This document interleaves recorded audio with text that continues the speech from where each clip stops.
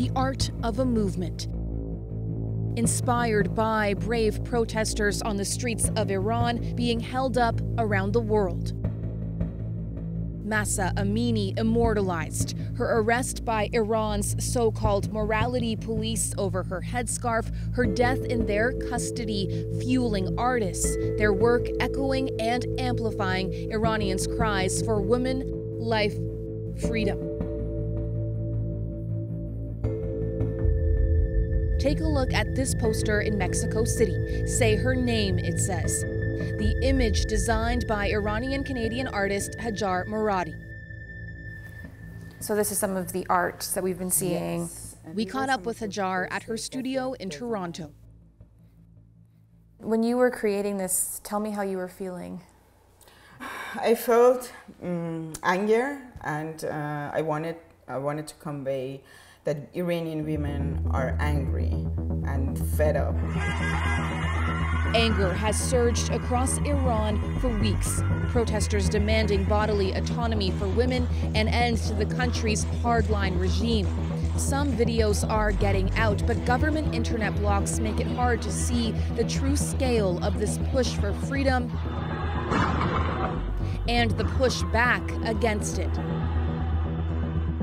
Cue Iranian artists in the diaspora and others supporting this movement. Powerful images like these flooding social media. Hashtag Mahsa Amini posted, shared, and reshared tens of millions of times all around the world. The whole purpose of this is to amplify Iranian people's voice. Hajar's art helps her cope with fears for loved ones still in Iran. When you learned of Mahsa's death, how did that impact you and your work?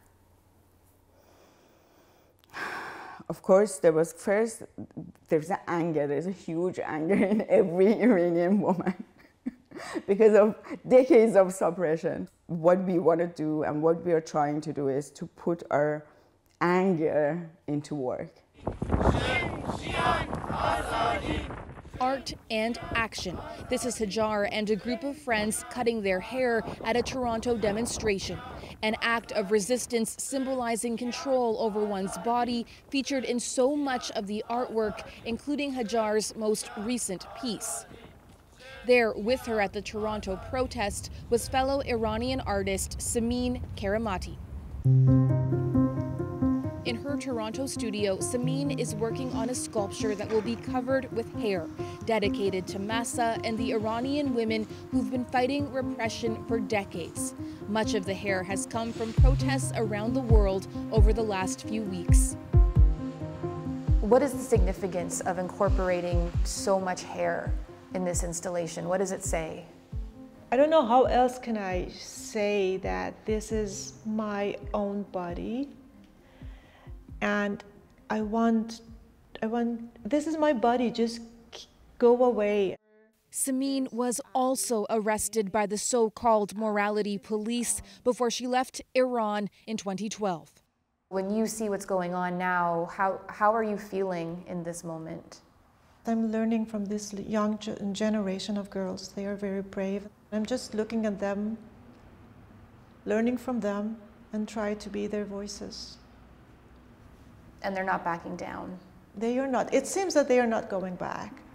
How long will it take? I don't know, but women of Iran, they win. They are the winners. Ellen Morrow, CBC News, Toronto.